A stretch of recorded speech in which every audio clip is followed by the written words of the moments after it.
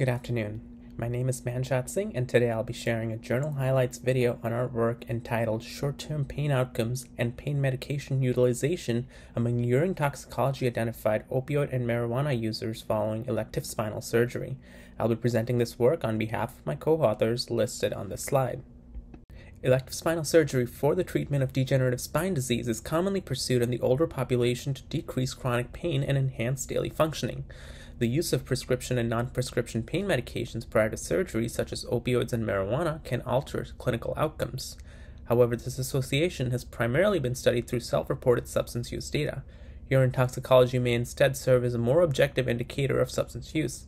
As such, our goal was to describe the role of preoperative opioid and marijuana use, as determined by urine toxicology, on short-term pain management following elective spinal surgery. We conducted a prospective cohort study between September 2020 and May 2022 enrolling adults undergoing elective spinal surgery at a single outpatient practice in Rhode Island.